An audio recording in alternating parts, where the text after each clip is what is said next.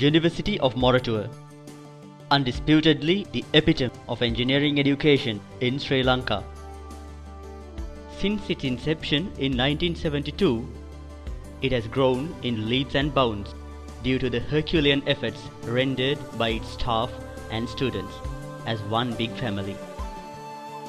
The Faculty of Engineering boasts 9 different disciplines with a student body exceeding 2,400 in 4 batches.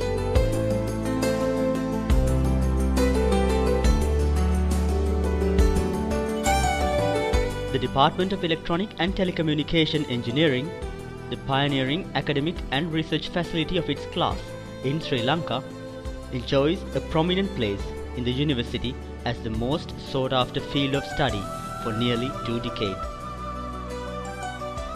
At its advent as the Department of Electronic Engineering in 1969, its students followed the same curriculum as that of the Department of Electrical Engineering until the final year.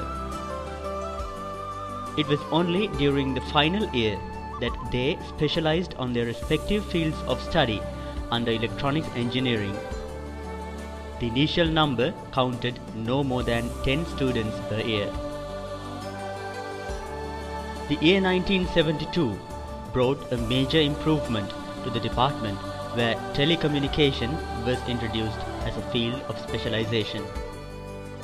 Henceforth, the department was renamed as the Department of Electronic and Telecommunication Engineering. However, the path which led the way towards the present level of excellence was swarming with obstacles. The turn of 1980 came with a few ominous signs.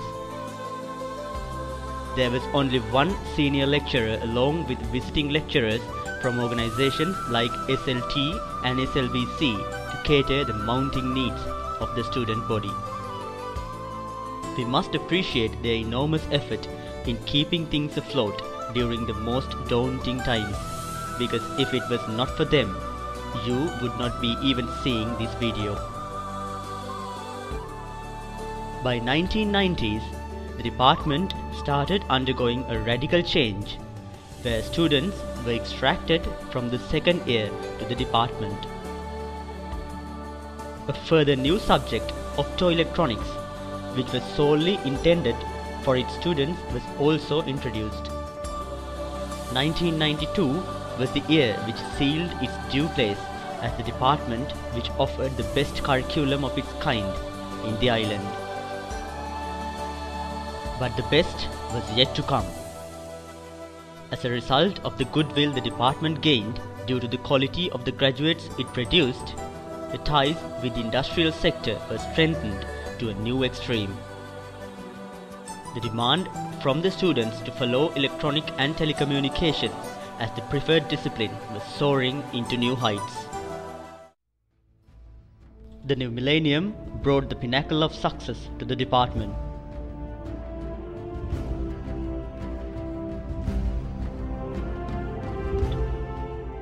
As a result of collaboration between the Sri Lankan government and the Japanese government, the new building with state-of-the-art laboratory facilities, which the department boasts today, was declared open in 2003, which had the capacity to provide services to 300 students in total.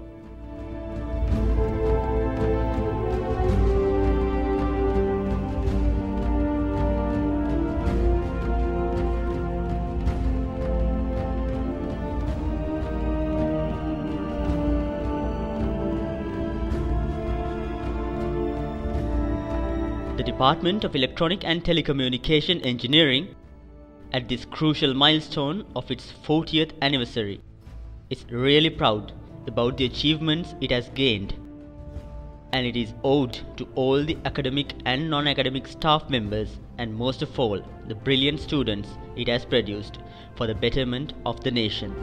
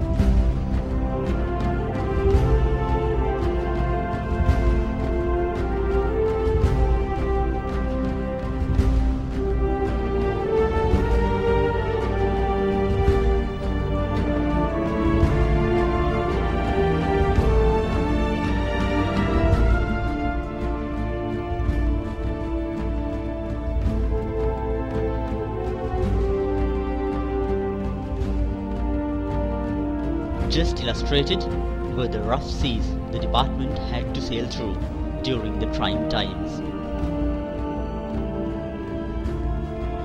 To elaborate and refresh your minds further on our footsteps in the sands of time, it would be most appropriate for a distinguished senior personality of the department to share his memories with you.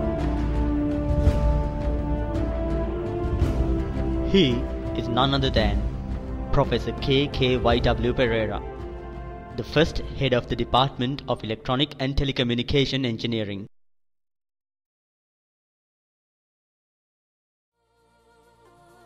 The stairway to the present level of excellence and prestige has not indeed been a cakewalk.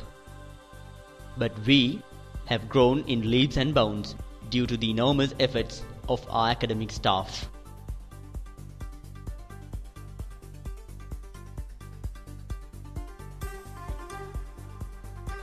The department now features 9 fully equipped laboratories for undergraduates and 2 research laboratories sponsored by Dialog Telecom and Zone 24L7.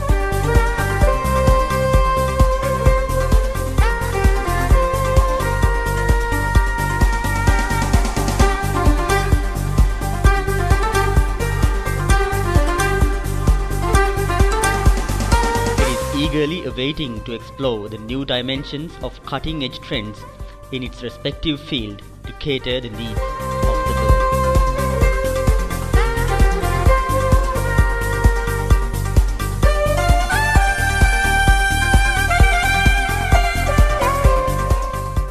Mankind is striving towards an era where it can deal with Mother Nature in the best way possible. Controlling the electron implies negotiating with nature for the betterment of mankind. With the advent of nanotechnology, biomedical engineering, artificial intelligence, robotics, and wireless communication technologies, electronic engineers will definitely be transforming the world into a new dimension. Our department has clearly identified the need of the hour, and it is ready to face the challenges of tomorrow with calculated measures to put the mark of Sri Lanka in the map of world electronics. We, as the family of electronic and telecommunication engineering, have the vision, have the power, and have the confidence to go beyond imagination to fulfill our mission.